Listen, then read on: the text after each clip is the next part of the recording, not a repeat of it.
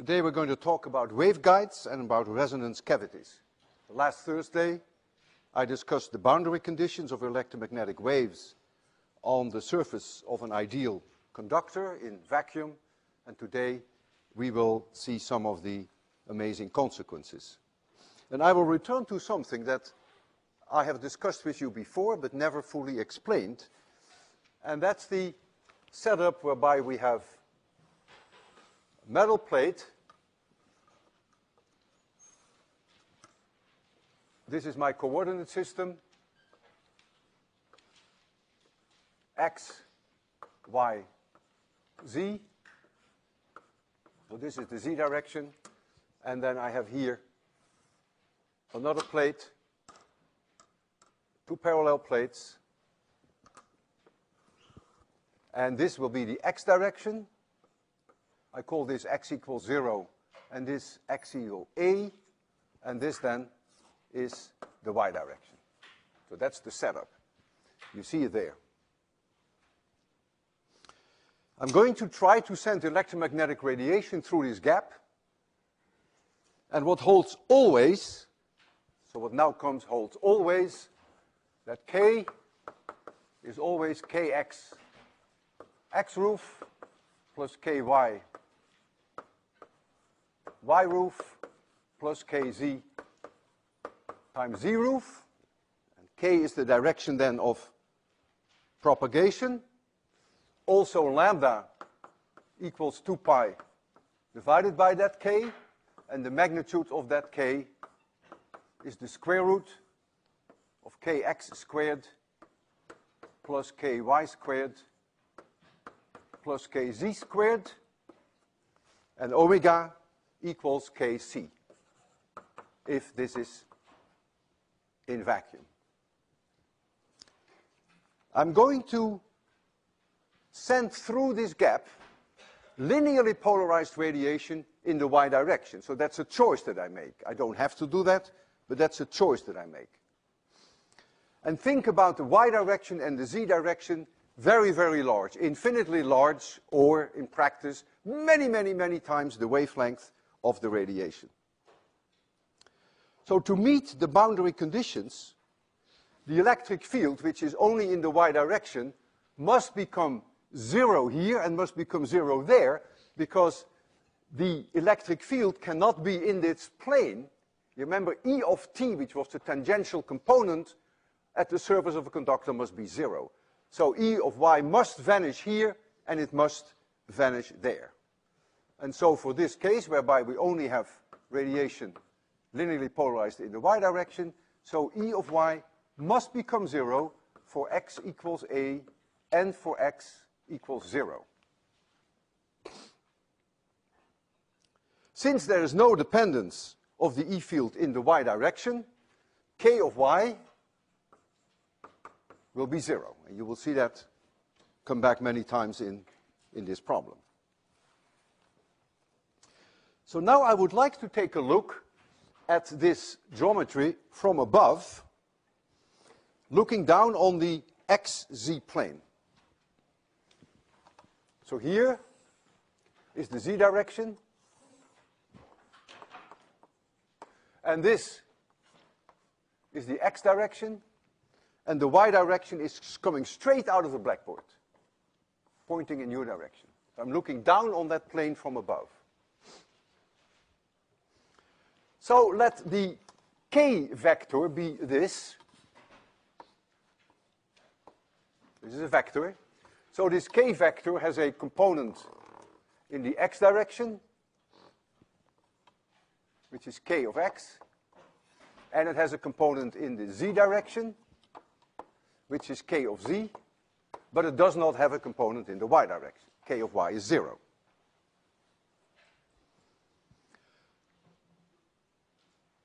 The waves, and think of them as water waves as far as I'm concerned, so this is the direction of propagation in the gap.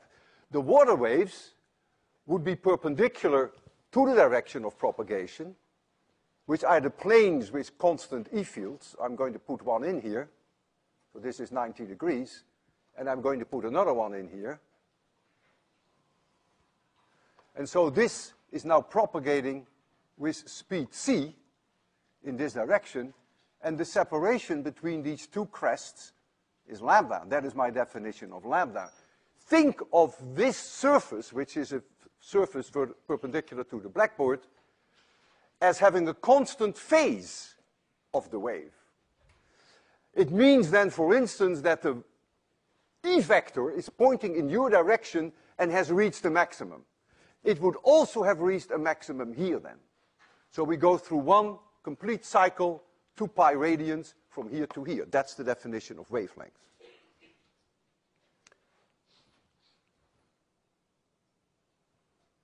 Now, in one period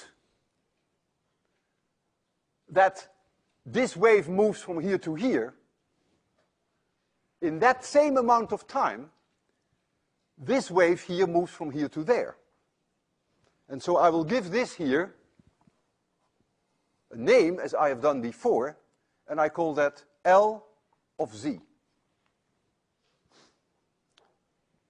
And so it is immediately obvious, by the definition of phase velocity, that the phase velocity in the z direction must be Lz divided by lambda times c. Because it goes from here to here with the velocity z. But here it goes much further in the same amount of time, so now that must be times c, not equal c, but times c. Times c. So it's larger than c. And this, by the way, and that follows from the geometry, is also k divided by k of z times c, and that is larger than c. The phase velocity is larger than c, and I have discussed that with you at length before. Now look at what this wave is doing. The wave here, these waves hit the wall, and they then reflect off the wall. I'll try to make you see that. So they reflect off the wall, they come back this way, and then they reflect off the wall again. And so these waves, which zigzag, slowly work their way through the gap in the z direction. And you can immediately see, therefore, that the speed with which they work their way through the gap in the z direction must be less than c. Because when they go from this point A to this point D, in that same amount of time, in the z direction, they only go from B to D. And so the group velocity in the z direction is then BD divided by AD times C. And that follows from this geometry. That equals K of Z divided by K times C, and that is less than C. And it better be less than C, because you can just see how difficult it is for this wave that reflects to work its way through in the Z direction. We discussed earlier, and I explained that using the analogy with water waves that hitting the shore, that a phase velocity larger than c has really no meaning. It's a geometrical effect of the consequences that the water slams on the wall everywhere at the same moment in time. However, the group velocity, what is that? What did I do wrong? Excuse me? Thank you very much. Thank you very much. This is larger than 0. No, what are you? Ah, boy, it's not my day. Is this what you want? Yeah. Thank you. All right. So notice that in this specific case, the product of group velocity and phase velocity happens to be c squared. It's a special case, it's not always the case. But what is important that you recognize, and this picture is so nice, if you can really digest that picture and relate to it, so nice you immediately recognize that the phase velocity, which is by way the speed of this distance, is larger than c, and that the group velocity is smaller than c. So now we can do the math, and I can write down the wave equation, del square E. There's only a component in the y direction because that's the radiation I have chosen. So I get d2 Ey dx squared plus d2 Ey dy squared plus d2 Ey dz squared equals epsilon 0 mu 0 times d2 Ey dt squared. And this term does not exist because there is no component, no dependence of the E vector in the y direction. So the solution for the wave that goes from here to here immediately presents itself because we have a lot of experience now. It's going to be a standing wave in the x direction and it's going to be a traveling wave in the z direction. So E, as a function then of x, z, and t, because E itself is not a function of y, is then some amplitude E0. To remind you that it's only in the y direction, I'll be nice to you and put a y there. And then we have the traveling wave in the z direction. And then we have the standing wave in the x direction.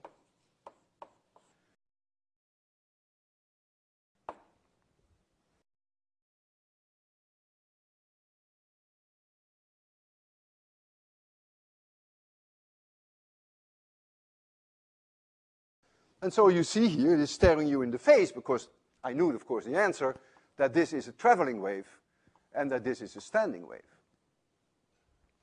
And if I use that solution, which has to be correct, and I put it in that equation, which I can, it will meet the three-dimensional wave equation, then you will find, so you substitute that in here, you will find something that, of course, you also know already, namely that omega squared, which is k squared times c squared. But k now only has a kx and has a kz, and so you get this kx squared plus kz squared times c squared. That's what you will find if you substitute that in the wave equation, and you will find that c squared equals 1 over epsilon 0 mu 0. So now, the boundary conditions, which we haven't met yet, the boundary conditions require that the vector, which is only in the y direction, put this one here, and once more to remind you, it's linearly polarized in the y direction, now must vanish when x equals 0 and when x equals a. And so that now means that kx must now be Nancy times pi divided by a. And Nancy then can be 1 or 2 or 3 or 4.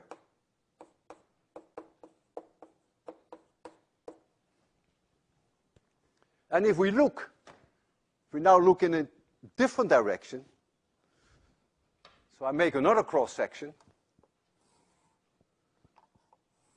So now this is y, and this now is x. So this is 0, and this is a. And the z direction is now coming straight out of the blackboard. Then for Nancy equals 1, kx is going to be pi over a, and that is this wave.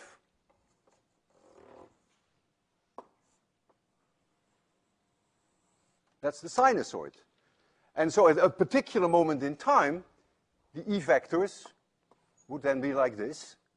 And you see they vanish here and they vanish here. There can be no tangential component in this plane here, and there can be no tangential component in that plane here. And so this is then n equals 1. And of course it oscillates like this. It's a standing wave. For n equals 2, that is another possibility. Kx would be 2 pi divided by a. And I can put that in different color. So that would be like this. And so now the E vector has right here a nodal plane here. And now it goes like this. And so those are possibilities which are only restrictions in the x direction.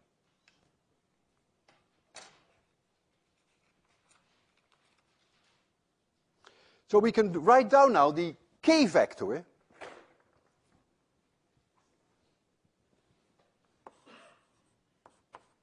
So the k vector now is kx times x, but kx is n pi divided by a in the x direction, and then I have a kz in the z direction, and there is no ky. Ky is 0.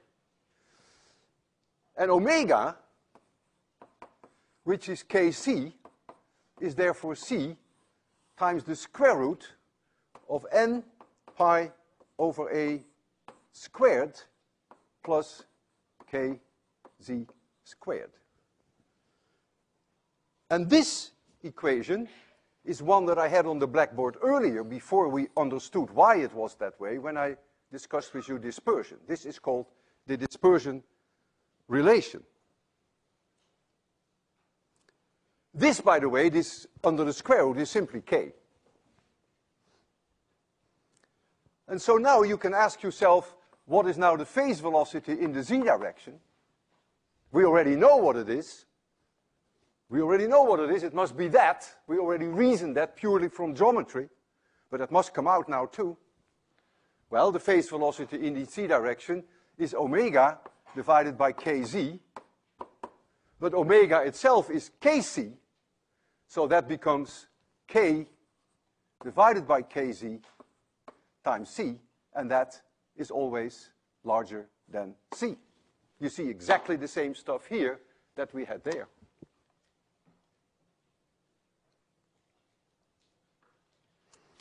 When kz goes to 0, and that is possible, I will show you that in a minute, the phase velocity goes to infinity. So now you can also calculate what the group velocity is. So the group velocity in the z direction is d omega dkz. And since you have this term here, you should be able to do that. That's an 1801 problem. You take d omega dkz, and you will find now that that becomes, and I will leave you with that, that becomes kz divided by k times c. And that is always less than c. This is what we also knew already. I had already predicted that based on geometry arguments. That comes out now if you use this dispersion relation. And this dispersion relation then has the absurdity that if kz goes to 0, that the phase velocity goes to infinity, but that the group velocity goes to 0. And so that now I want to address further, and the best way that we do that is make what we call an omega kz diagram. So I'm going to plot for you this curve. It's extremely useful to always think of this as an omega kz diagram. So here is kz, and here is omega. And this line, this straight line, that would be a non-dispersive medium. So that would be omega is kz times c. But that's not what we have. What we have is that there is here, for n equals 1, there is a particular frequency, omega c, we call that the cutoff frequency, below which no radiation can go through the gap. And that cutoff frequency is when n equals 1 and when kz becomes 0, and so that is c times pi over a. C times pi over a. And this curve then, for n equals 1, goes like this. So this is n equals 1. So if I radiate electromagnetic radiation linearly polarized in this direction, and I know the frequency, let us say this is the frequency that I radiate, that's a given, then radiation will go through beautifully, and this will then be the value of kz. The value of kx is non-negotiable. That value for kx must be the value that I had earlier. Where is it? That must be pi divided by a. Let me write that down again. So for n equals 1, k of x must be pi divided by a. But it is kz that adjusts itself so that it meets the boundary conditions. Kx does not adjust itself. Kx has no choice. Kx must meet the boundary conditions so that the E vector vanishes at x equals 0 and x equals a. And so any solution must lie on this curve, and so it is kz that pays the price and that adjusts itself. Now keep in mind that all radiation with frequency above this value here can go through this gap. There is often a misunderstanding among students. They think that there are resonance frequencies. There are no resonance frequencies. Any frequency above that value can go through the gap. You can immediately see here that the phase velocity is larger than c, because the phase velocity is omega divided by kz. And so when I draw this line, then this slope here, omega divided by kz, that slope is larger than this slope. And that corresponded to a speed c. And so you see, since this slope is steeper, the phase velocity is larger than c. And you see that when you reach the situation that kz becomes 0, that then you have this is omega divided omega, and kz is 0. And so when you reach this crazy cutoff frequency, the phase velocity goes to infinity. Also notice that the tangent here is the group velocity, that is the omega dk, and notice that this slope is smaller than this one.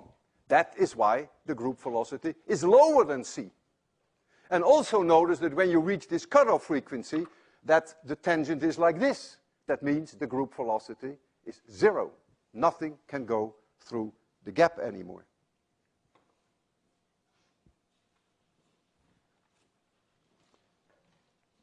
So I now want to write down for you something that may help you later if you want to understand your notes. I will put this back up again.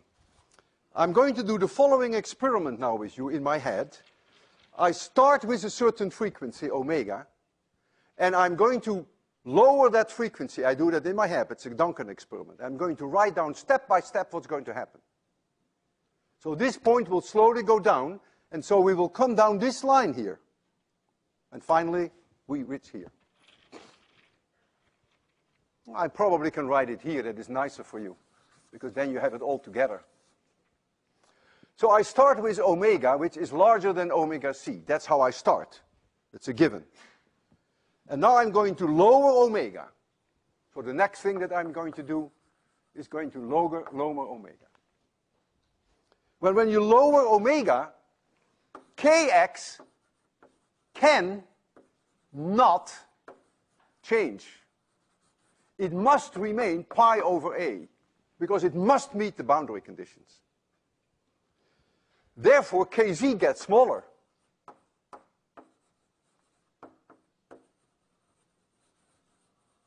You're going down this line, and the kz gets smaller. Omega is kz. Omega is always k times c. So clearly, if omega comes down, k must come down. And that means kz comes down in this case, because kx is not going to give up. And so k gets smaller. And if k gets smaller, then of course lambda increases,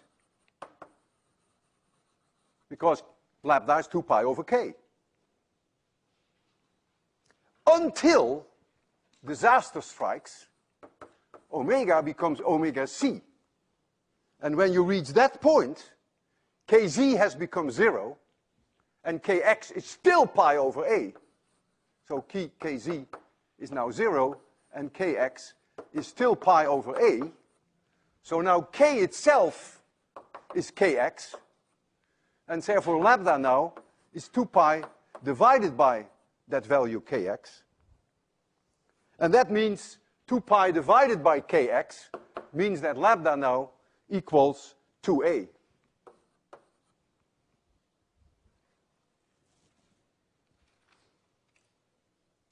It means if I have a given frequency, which we do have here, which I cannot change, I have 10 gigahertz.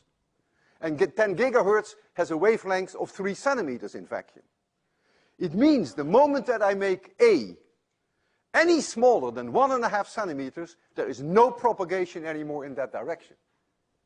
Because now I can no longer meet the boundary conditions for kx. And I will demonstrate that as I did before. This is not the first time that you will see that. Before I do that, I want to discuss with you the meaning now of Nancy equals 2. What does that mean now? In other words, we had here the n equals 1, and we also have Nancy equals 2. And so I'm going to make a new plot because it becomes otherwise too cluttered.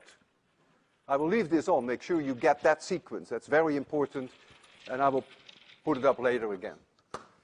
So I'm going to make a new plot, otherwise it becomes too confusing, too many lines, kz omega, and here is your line non-dispersion, omega is c times k of c, and here now is your n equals 1, omega c equals pi divided by a times c, and here exactly twice as high is n equals 2, whereby another omega c is 2 pi times c divided by a.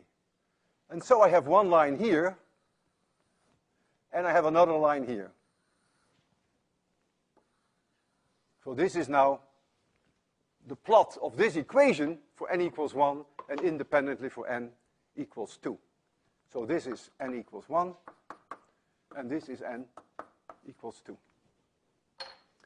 So imagine now that this is our omega. That is a given. That's the one that we happen to have. So this frequency can obviously go through the gap. But now it has a choice out of 2 possibilities. It can either go through this way, with this value for kz, which corresponds with n equals 2. So that's the mode in green there. Or it can go through in this mode, with this value for kz, for n equals 1. Or it can do both. It can do any linear combination between these two, because each one is a solution to Maxwell's equations. Each one obeys the boundary condition, and each one meets the wave equation. And so there are now 2 ways that it can go through. If it decides to choose this route, then kx is a given, is pi over a. If it decides to go this way, then kx is 2 pi over a. So the only difference between these two is that kx is different. K is not different, because they have the same omega. If the same omega, they have the same k, the same wavelength. But this one has a different k of x, therefore a different k of z, and you see that. And this one has a different k of x, therefore a different value for k of z. I cannot be more specific. Before I want to demonstrate to you, which is a repeat, that if I have here electromagnetic radiation, 3 centimeter waves polarized in this direction, and I'm going to send it to this receiver, which can receive it.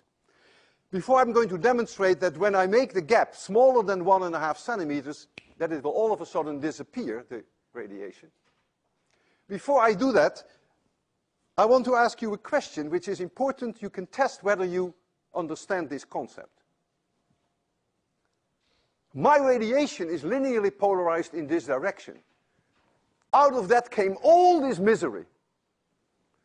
Is there a way that I can send electromagnetic radiation through that gap when the gap spacing for my transmitter is smaller than 1.5 centimeters? I know I cannot do it when it's polarized in this direction. It will immediately disappear. You will hear that. Is there a way that I can still get radiation through when the opening of the gap is smaller than 1.5 centimeters? I realize that may take you a little bit of time to think of it. And I helped you by saying all this misery is the consequence of the fact that I chose the direction of linear polarization in the y direction. Excuse me? If I put in, and I will do that, believe me, if I rotate my transmitter by 90 degrees, and I send in radiation whereby the E vector is linearly polarized in the x direction, there is no misery at all, because all boundary conditions will always be met by Mother Nature, because all that Mother Nature has to do is to make sure that the normal component at the conductor is sigma s divided by epsilon 0. So all it has to do is rearrange the charges on the surface, but nothing has ever to go to 0. So the moment that I make the radiation polarized in this direction, there is no dispersion, the phase velocity is c, the group velocity is c, and this is the line that holds now. It's only the component in the y direction that gives you this misery. That is very interesting, isn't it? Because what that means then, what that means is that if the radiation that you send in had a component both in the E and both in the Y and in the X direction, I can do that, right? I can send radiation through that is linearly polarized like this. Then something unbelievable is going to happen. The component in the X direction will go straight through with the speed of light, and the component in the Y direction has to suffer like this. And so they completely decouple. So the X direction is non-dispersive, group velocity is c, phase velocity is c, and it is the component in the Y direction that decouples, and that can go so slowly that it can even have a group velocity of 0. When I show you that I can change the size of that gap, what that means in terms of this line is the following. I cannot lower my frequency. So my frequency will be somewhere here. It is 10 to the 10 hertz, 10 gigahertz. So lambda is 3 centimeters. So the moment that A becomes less than 1.5 centimeters, there is no longer a way for the Y component to go through. What I'm doing is to keep this point constant, but this line I am moving slowly up. Because when I make A smaller, it is this point, this omega c goes up. And so I make OC, omega c go up until it hits my 10 to the 10 gigahertz, my 10 to the 10 hertz. Right? So here in our thinking here, we lowered omega, and I showed you what happens. Now, to do the experiment, I lower A, and I move this line up until I hit that point. Okay, so I think we're ready for that now. You will be able to hear it. I would like someone to witness it. Could you come and witness it? Because I want you to see that the separation between the gap is now 2 centimeters. You stand a little bit on the side here and not in the beam, yeah? So look here. Yeah, come here. What is your name? Crystal Lee. Crystal Lee, wonderful name. My name is Walter, by the way. So this is 2 centimeters, you see that? This is a transmitter. It is polarized like this. Here is the receiver, which receives the polarized radiation like this. We modulate it with 550 hertz so that you can hear it. You cannot hear 10 to the 10 hertz. That's not the way that nature designed you, nor can I hear it. So this is 550 hertz. The gap is 2 centimeters. I'm going to make the gap smaller with my hand, and you watch it when it gets to 1.5 centimeters. It's gone. All of a sudden, it disappears. That is the consequence of the fact that this point hits here now. But now, it is 1.5 centimeters apart. I can now rotate this 90 degrees and rotate this 90 degrees so that now we have the E vector in this direction. there are no longer any restrictions, and the radiation goes through. Because now I have this red stuff. And now I can make the gap smaller. And what do you think when I make the gap smaller and smaller and smaller? Well, very slowly will you hear nothing. Because if the gap has no cross-sectional opening anymore, no radiation can go through. So don't expect miracles. If I now make the gap smaller and smaller and smaller, nature has no problem sending radiation through. But nature is stuck to the cross-sectional opening. And if, of course, you make this opening narrower and narrower and narrower, then less and less and less radiation will go through. And so I will now make the gap smaller. She is my witness. I will put this on top. It's now about 1.5 centimeters. I make it smaller. It's now about 1 centimeter. Still going well. About 0.7 centimeters. About 0.5 centimeter. It's about 3 millimeters. And obviously we slowly lose intensity. So you see, thank you very much for assisting me. My pleasure, actually. And so you see how bizarre it is that the behavior is so fundamentally different for these two different modes. And then the idea of the decoupling, that if you oscillate in a direction that has an X and a Y component, that the radiation decouples. I think this is a nice moment, a nice natural moment to have our break. And I was just wondering why the attendance was so high, but then I was reminded of the fact that it's Tuesday. So I'm very flattered that you all came. And we will hand them out. And then we will not start yet until the whistle blows. I will raise all the blackboards so that you can see everything. Christina, can you help handing this out? Can you also help? Could you also hand? Make sure that everyone has one.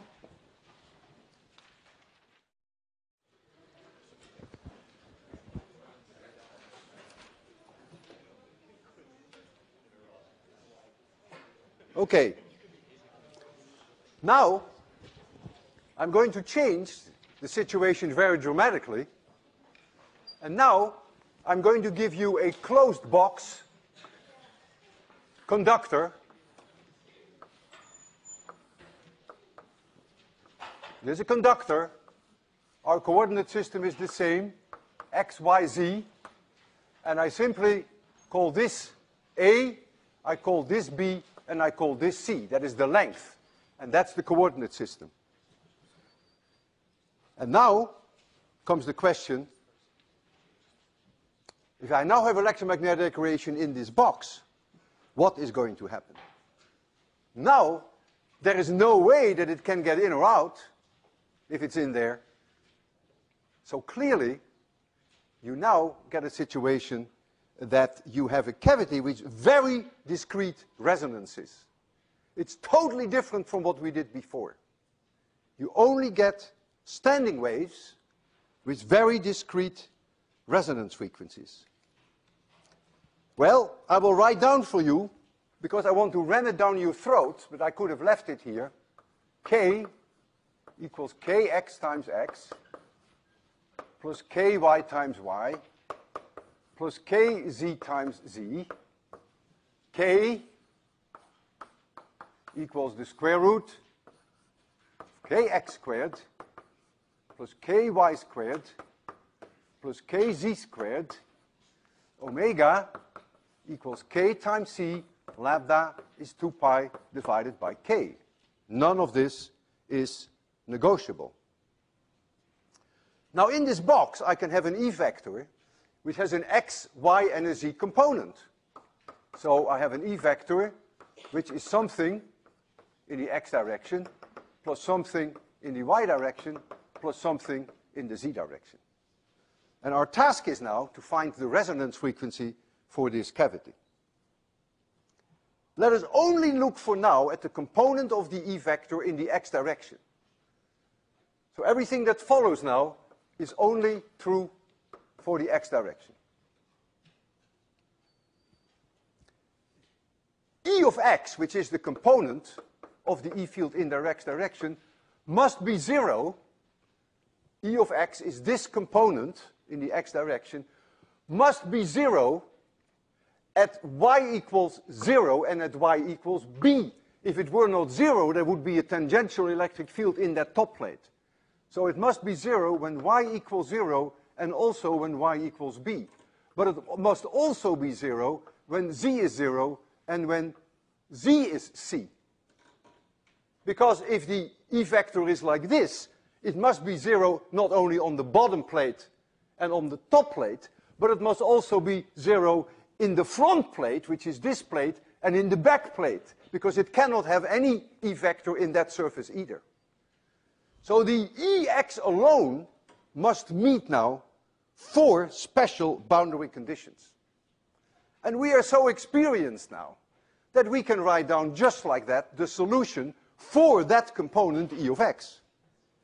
And that solution must have this form. You can test yourself whether you would have come up with something similar. So this is only the component now in the x direction. This must have a sign of ky times y times the sign of kz times z times cosine omega t. And to remind you that it is in this direction, I put the x there. So what you have now are 2 standing waves. One standing wave in the y direction and one standing wave in the z direction. And to meet the boundary conditions, which I wrote down here, it is immediately obvious that k of y must now be m pi divided by b, and k of z must be Nancy pi divided by c. And then m equals, in this case, it's signed, so that is 1, 2, 3, etc. And Nancy equals 1, 2, 3, etc. And as long as I meet this condition, the E of x component is quite happy. So it means that k now only has a component in the z and in the y direction. Kx is 0 for this component. And so we get k of y times y plus k of z times z. The wave equation, del squared E, if I apply the wave equation now only to the x component, of course we should also apply it to the y and the z component, I only do it now to the x component, then we get d2 Ex dx squared plus d2 Ex dy squared plus d2 Ex dz squared equals epsilon 0 mu 0 times d2 Ex dt squared. That's now the wave equation. And this term is not there for that x component. But the other terms are there. And if I substitute my solution, which I know deep in my belly has to be correct, if I substitute that in this wave equation, then what you find, of course, is no surprise that omega squared equals k squared times c squared. And so that is going to be ky squared plus kz squared times c squared. But my ky and my kz are quantized because they are now only allowed for certain values. And so I can write there now that omega squared is then c squared times, and I get m pi over b squared plus Nancy pi over c squared. Excuse me? B is for the y direction and c is for the z direction. What is the problem? Only one person, please.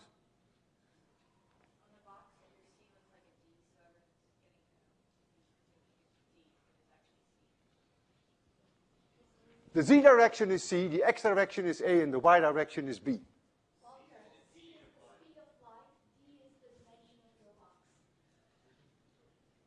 B is in the y direction. Oh, yeah.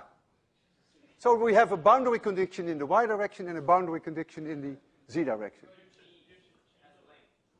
Why don't you come here, Nurtjes, and just make the change? Because I missed something.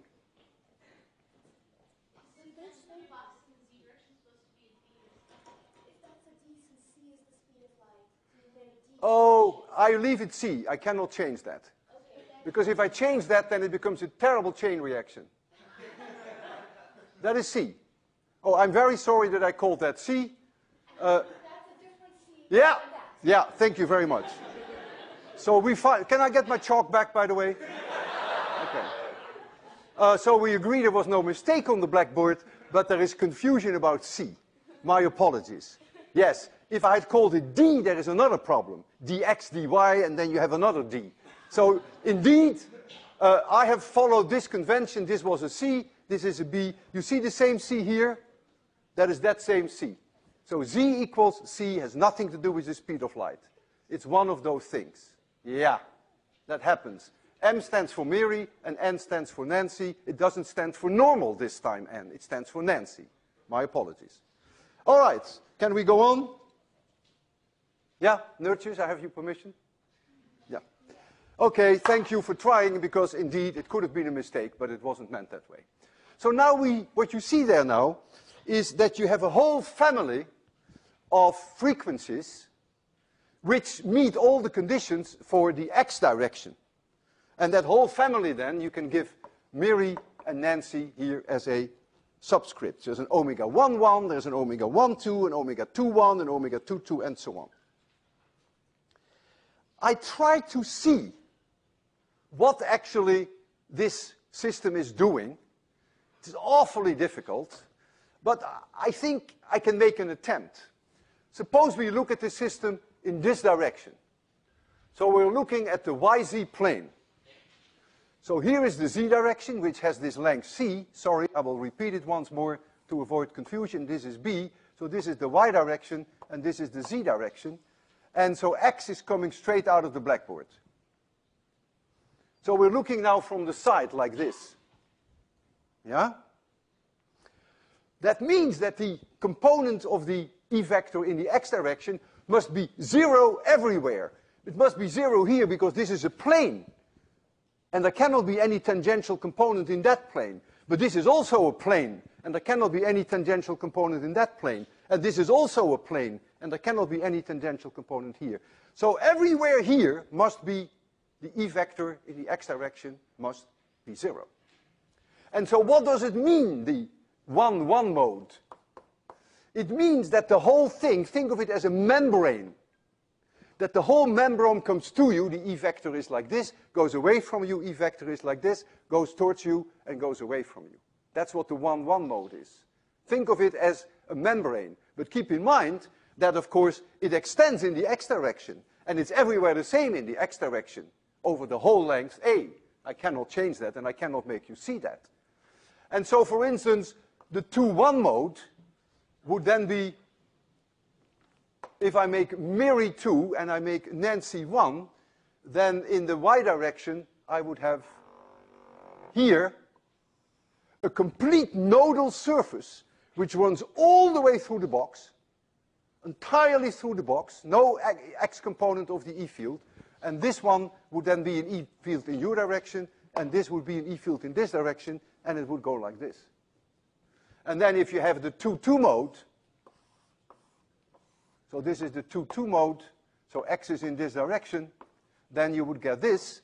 You would get one whole nodal surface here, no E component, no X component of the E vector, no X component of the E vector, throughout the entire box, throughout complete X, and then this would come to you, this would come to you, this would go away from you, and it would be this standing oscillating wave. Now, independently, I can now look at the Y component of the E field, because I only looked at the X component. So let's now look in the Y direction, and let's now ask what is the problem with EY. Well, EY also has to become 0 when it, in a plane, becomes the tangential component. And therefore, EY must be 0 when X equals 0 and when x equals a, and when z equals 0, and when z equals c. If Ey in this direction must vanish for x equals 0, it must vanish for x equals a, and it must also vanish in this front plate, z equals 0, and in the back plate, z equals c. So now you can come up immediately, by parallel, you can immediately come up with a relationship. I will call it now L as in lion for x, and then for z I will keep the n as in Nancy, so that we don't get confused. So that is now c.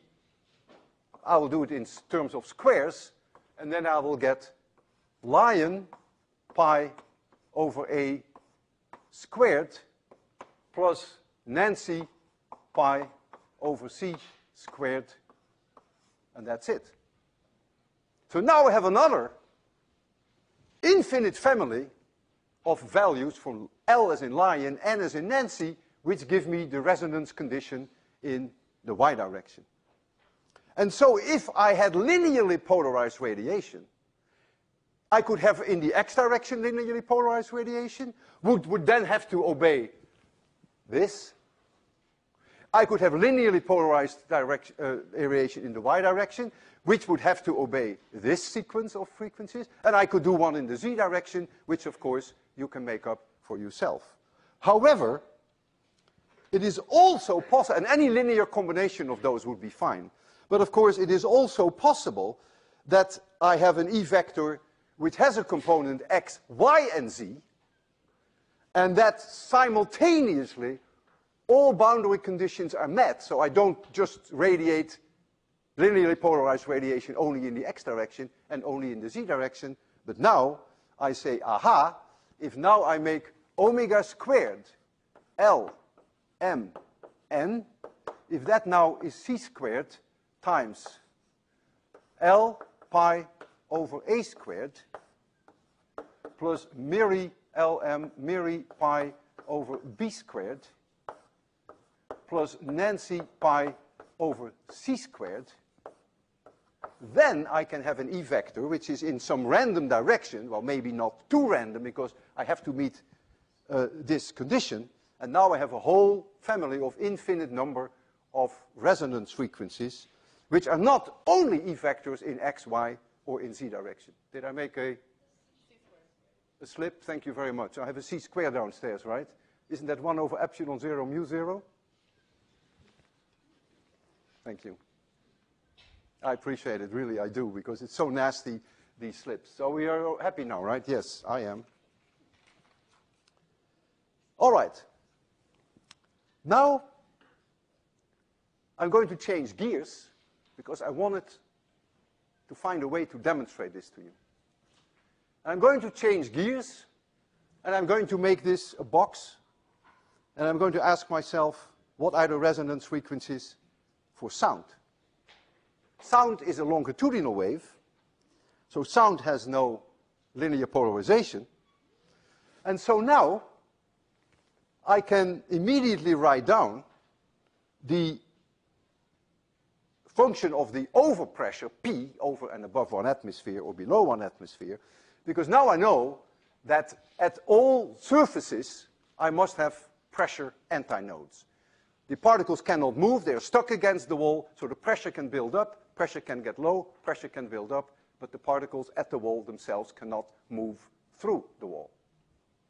And so now we have pressure antinodes at the walls.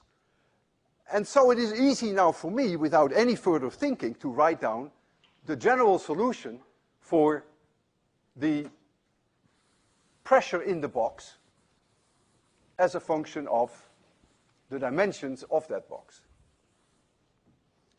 And so this P,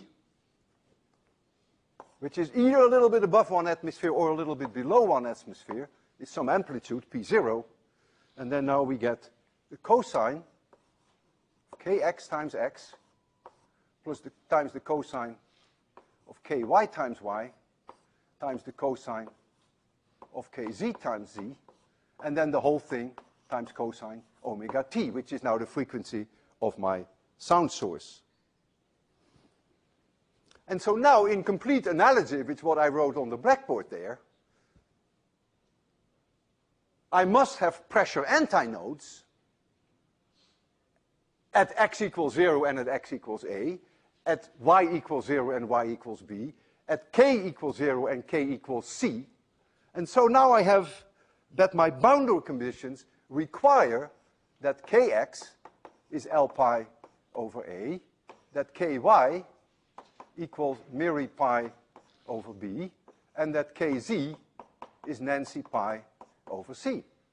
Then I'm happy.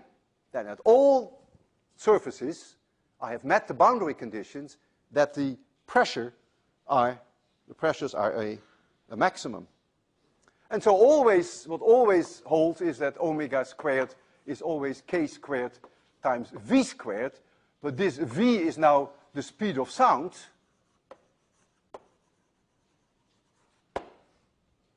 And the wavelength lambda is 2 pi divided by k.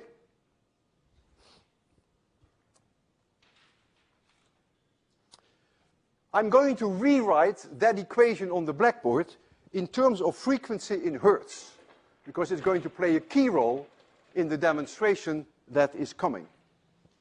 So it is exactly the same result that you see here, but I'm going to write it now as f as a function of L m n, which is omega L m n divided by 2 pi, which is therefore v, which is the speed of sound, divided by 2 pi. And then I get here the square root of L pi over a squared plus m pi over b squared plus n pi over c squared. And notice that you lose your pi. So this pi here eats up this pi, eats up this pi, eats up that pi. And this is now in hertz. And so now you have an equation that if you make a box and you know the dimensions of that box, then you know that A is a dimension in the x direction, B in the y direction, and C in the z direction. Then you can now predict at what sound frequencies this box will resonate. Marcos Henkin, who's sitting there, and I have spent the last 2 weeks of our lives, he more time than I did, to build such a box. And the box is here. It is a marvel. He even gave it colors. He loved it so much he could hardly sleep at night, he told me, and there is the box. And here is a loudspeaker on the side, on this side. He has a hole in there of 1 inch, and so the sound comes in there, and inside the box is a microphone. And this microphone will tell us whether we hit resonance, because then we will see a very high signal from this microphone. You have no idea how much fun we have had with this. And I'll show you here. You have plenty of time to copy it, because this is going to take at least 15 minutes, this demonstration. You see here the dimensions of the box. They were meant to be 30 by 40 by 50 centimeters. But the accuracy of our measurements became so stunningly high that Marcos said, well, maybe it's not 40, maybe it is 39.9, because there was one particular frequency which was a little bit off. And he was right. We measured it, and it was a little bit less than 40 centimeters. So you see the sizes there, and you see the uncertainties. The accuracy of our measurements was so enormous that we began to worry about what the speed of sound was. And so that means we have to know the room temperature. Marcos and I agreed that we would just accept for now that it is probably very close to 344 meters per second, which is the speed of sound at room temperature of 20 degrees centigrade. But keep in mind, it is linearly proportional with the square root of the temperature in degrees Kelvin. So that means that 1 degree centigrade difference will make a difference. 2 degrees centigrade will be a noticeable difference. We would be surprised, though, if it is any more different than 1%. But it could be different by 1%. Here you see the modes that Marcos computerized and predicted with increasing frequency. Notice that when n equals 1, that is when c, which is the largest dimension in the z direction, when that is the largest value, that gives you the lowest frequency. That should be immediately obvious, because if you make Lion 0 and Miri is 0 and Nancy is 1, if this one is 50 centimeters, which is half a meter, you will get the largest value possible. Oh, we are here now. So if c is 0.5 meters and you multiply that by 2, then you get 1 meter. This is 0 and this is 0, and so 344 divided by 1 is 344. And so that is why this one is 344, because one dimension happens to be half a meter. And then from there, from that moment on, it becomes way more difficult to see what's happening in the box. The next frequency that we predict is 010, and we went all the way up to 812. In fact, Marcos went even past 4,000, but they become so enormously close together that it's no longer fun. Here they are quite well separated. We're going to make you see the result, and we're going to make you hear the results. Hearing is easy, because we turn on the sound as we receive it from the microphone inside the box. So I'm going to turn that on now.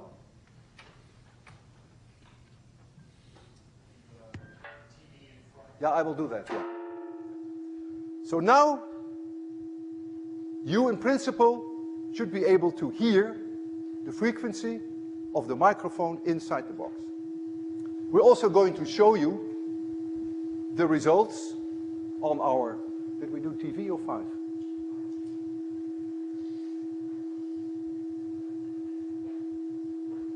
Where is it, Marcos? Oh, sorry.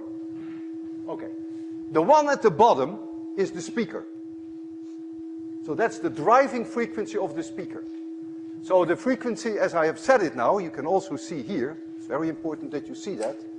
That frequency is now, I think, 300 and, you will see it come up, 325 hertz. Way off resonance. Yeah? The one on top is the one that the microphone records. And if I speak, you see nonsense at the top because the microphone inside can hear me. So it's important that we are relatively quiet, and I'm going to increase the frequency and search for the first resonance. And you can see how accurate it comes, because I will go over and under the resonance, and you can see there the response of the microphone.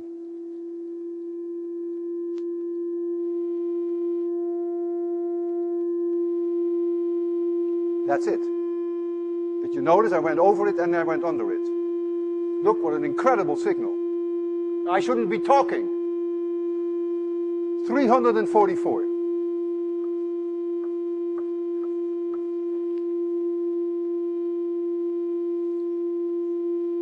I'm going to find the next one.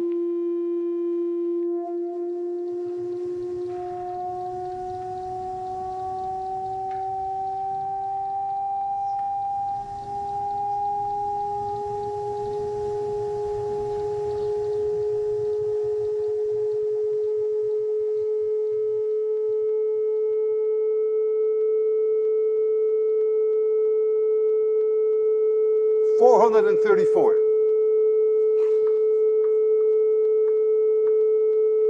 Less than 0.5% off.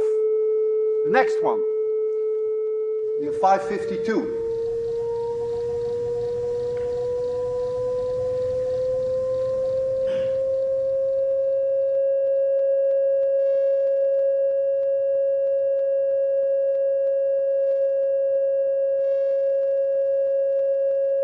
$548. Less than 1% off. The next one.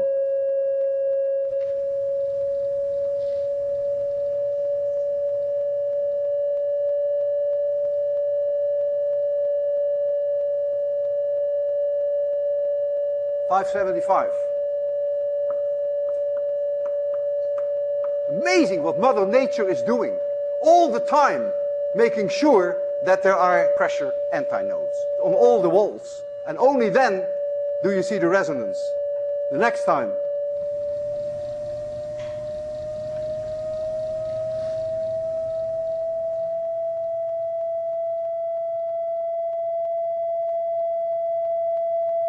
$670. The next one, you may get bored, but Marcos and I don't. We love this.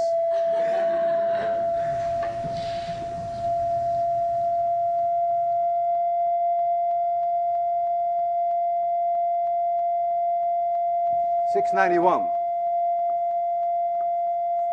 Unbelievable. Unbelievable. If you say physics works, that's the understatement of the day.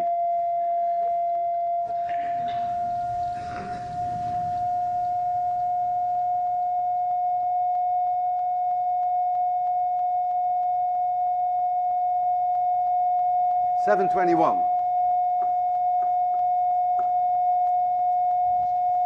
The next one.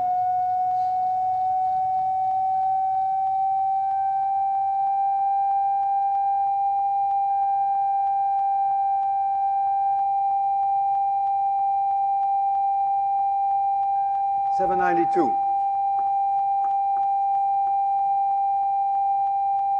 Only about 0.5% off. And I'll go only for the next one.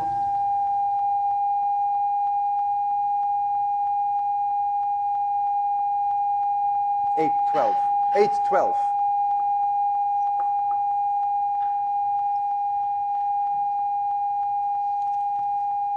What Marcos also did, he scanned very slowly from 300 hertz to 850, extremely slowly, so you don't see the wave structure anymore. And he recorded only the amplitude recorded by the microphone. That means the largest value then of the sinusoid there, the peak value. And he made a plot of that. And you see that plot here, which will blow your mind. Horizontally, frequencies. So this is the experiment you have just seen. It is presented in a different way. So here you see, as we scan with the frequency very slowly over it, which we did, but now you see it all in one picture, then when you hit the 344 hertz, that is the amplitude that is recorded inside by the microphone, due to the resonance. And you see the 434. These are the values that we measured this morning. 547, okay, it was 1 hertz off. 574, 1 hertz difference. 696, you see them all there. And you also get a feeling for the height. And we try to understand the difference in height, but we are not acoustic engineers. And we contacted some people at MIT who are acoustic engineers. They didn't have a clue either, so we're not alone. It's very difficult. It's very, very difficult, because now you have to understand where your microphone is located in the box. This already is so amazing. I mean, absolutely so amazing. Then, one afternoon when we knew this was going to work, and when both of us were very proud, Marcos called me. He said, Walter, you have to come down. I'm going to show you something that you won't believe. I said, well, you got to tell me first, because he says, we can show the students transient behavior in a way that no one has ever demonstrated in class. So what did Marcos do? Marcos said, when we turn on all of a sudden the sound, then it is like starting to drive all of a sudden a coupled oscillator, which has resonant frequencies. What happens when all of a sudden you start driving a coupled oscillator? Well, then you get steady state solution plus a transient solution. The system is going to oscillate in its normal modes, and then ultimately the transients will die out, because the driver, of course, is the only one that survives, because that's the frequency that you impose on the system. And so what Marcos then did, as a function of time, he chose a frequency. We will show shortly what he has chosen, but it is somewhere around 500 580 hertz, somewhere around 580 hertz. That is the driving frequency. And here he shows the amplitude of the microphone during a 1.5 second pulse.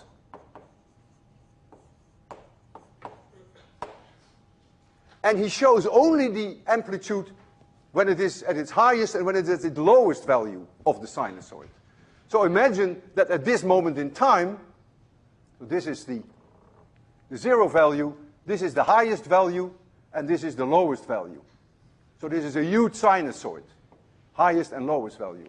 But a little later in time, because of the transient phenomenon, which is going to interfere with the driver, often you get even beat frequencies. A little later, it may be that the amplitude of the microphone is lower here and therefore lower here too.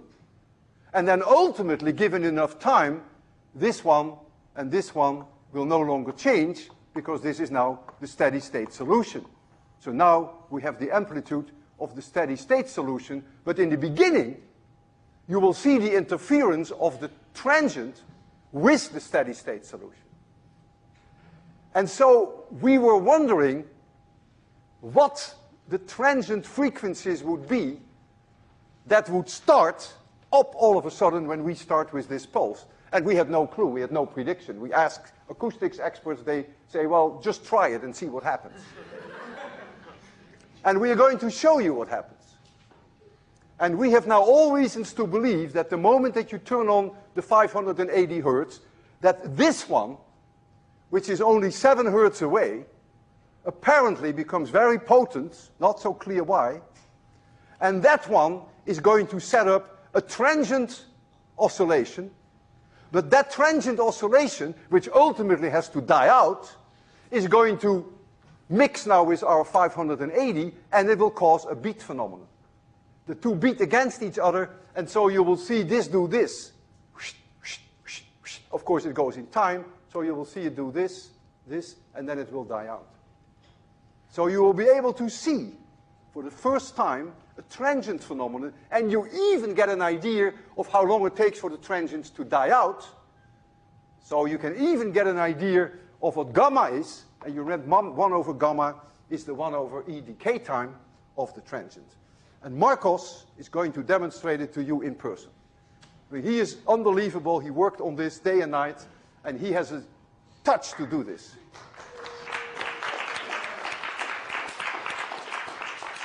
So Marcos, I think we don't need that anymore. Shall I turn that off? We do. Oh no, yeah. No, yeah. Okay. But I didn't do the light. You do your thing.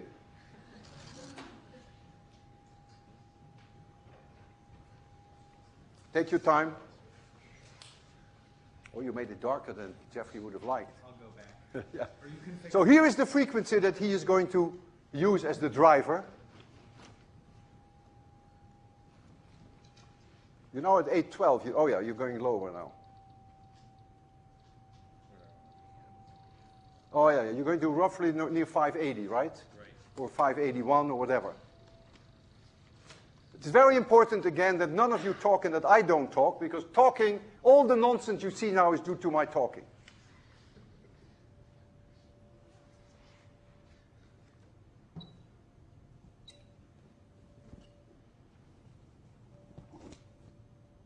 There it is.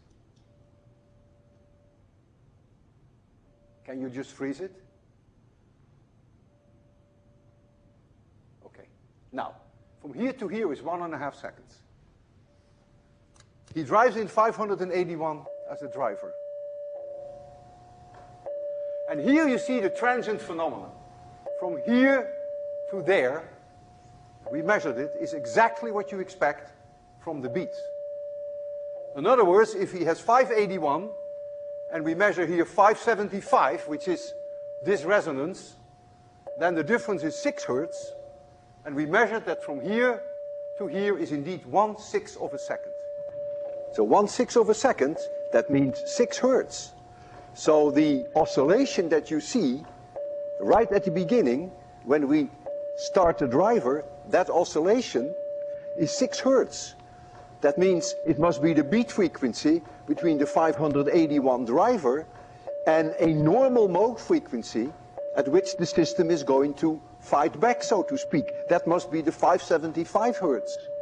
And so the 575 hertz and the 581 give you a beat frequency of 6 hertz, but the 575, of course, cannot survive. It dies out, and the 581 is the one that survives. Now there's something else which is an extra bonus, and that is something you haven't missed here. At the end, we turn all of a sudden the driver off. So the moment that the driver goes off, the system can only oscillate in a superposition of its normal modes. Now which normal modes, I do not know, and the experts may not even know. But we can look at the moment that we turn it off, and what do we see there? We see a signal that is about 27 hertz. We've measured it, it's very close to 27 hertz. I therefore conclude that that must be the beat frequency between the 575 normal mode and the 548 hertz normal mode. That difference is 27 hertz. And you see that phenomenon, that beat phenomenon, obviously dies out. It is a transient. Tell your parents that you have seen this. Tell your friends that you have seen this. Have a good vacation. I'm leaving this afternoon for Amsterdam.